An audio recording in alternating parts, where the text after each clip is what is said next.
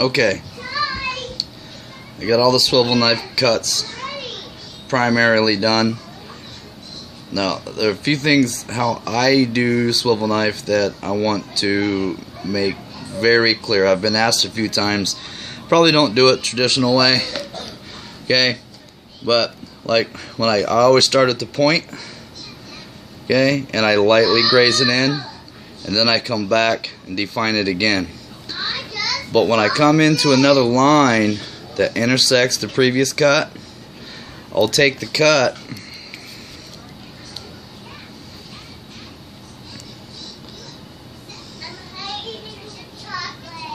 to just about the previous cut. Then I'll stop and I'll turn the knife around and come from the line that I've cut and take it back to that cut. That way I don't get that little pinch mark. Y'all know what I'm talking about. Like when you pull your line, then you go to pull another line to it, and you get that little pinch mark. Yeah, I don't like that. I'm a perfectionist, so I overwork it. Whether y'all do it too, awesome. If not, just taught you something. This, I will not stamp, I will not tool. That is a detail line. I put it in there so I wouldn't lose it, because working the leather, tooling it, and having it taped on the back like I do has a tendency to keep it from going out, but also has a tendency to bulk and push up the leather. That will make your detail transfer lines kind of go away a little bit. So when I tool this area in here, I will really be making a conscious effort to watch these lines so they don't get pushed up and they lose definition. I don't know if it's because of how I'm doing it. Don't care. I can work with it. It's good. It's cool. But like I said, like this line here, you can barely see a little bit of that leather. I will go back and come from that line and bring it this way to get that fully creased. Another thing is, you see these lines here from the transfer. I'm not worried about those because those can be buffed out and pushed around with this little deal.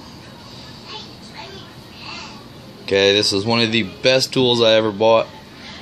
It allows me to go in and add some extra detail and little cushion spots and soft bevels and all kinds of other stuff. It's awesome. But I mainly made sure that I got all my main lines. I faded this cut out because the rest of this will be done faded up, so it looks gradual. Okay, the other thing that I really try to look for when I'm doing my cutting is on the back.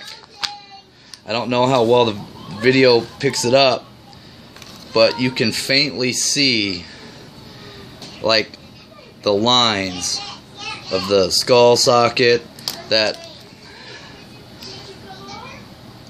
see, there's a couple you can barely see. See them? See the difference in them? You can see your cut lines just like your tooling lines. That is how I know that I have got the proper depth that I want in these lines to show my depth and foreground, middle ground, background. Okay? Just like when you tool these lines, when you flip it over, you will see a reverse image of exactly what you tooled, which is exactly what you want. I always look for those marks on the back after my cut lines. And like the teeth, when I put the cut lines in, when I flip it over, I do not want to see those, because I don't want those cuts as deep as the defining lines, if that makes any sense. Just like in tattooing, from going from a 3-liner to a 9-round liner. Okay, I want that definition with that 9-round, which is what my preliminary cut lines are. These, and the tattoo would be done with a 3-round liner. So it's about pressure with the swivel knife. My knife probably isn't as sharp as it should be, but it was a few days ago. Now I'm pretty lazy with my tools. I know I shouldn't be, blah blah. So it is. Next thing that I will do, this is completely dry now. There's like barely anything. It is warm to the touch. It's not cool. So therefore, the moisture in it is pretty much evaporated and gone. So what I'm going to do is let this sit for a good 10 minutes to make sure it's completely dry and all that good leather fun. And then I will come back with a sponge and dampen and case the whole thing but the teeth. Because when you case that and they're not cut, that leather will swell and you will lose your lines. So I will not tool those or case that spot until I get ready to. The rest of this, like these are like fade cuts, and I barely scratched the surface because I just want to put the indication so I can come in with my other beveler. This is my beveler of choice. I love this thing. It's got a very steep, wide, broad angle instead of your basic Tandy stuff. I don't like Tandy. For the outside, I use this beveler. It's nice and wide. It's got a curvature on it to where I can just go right along, nice, clean, looks awesome, great.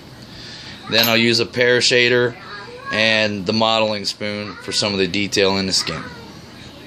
Okay.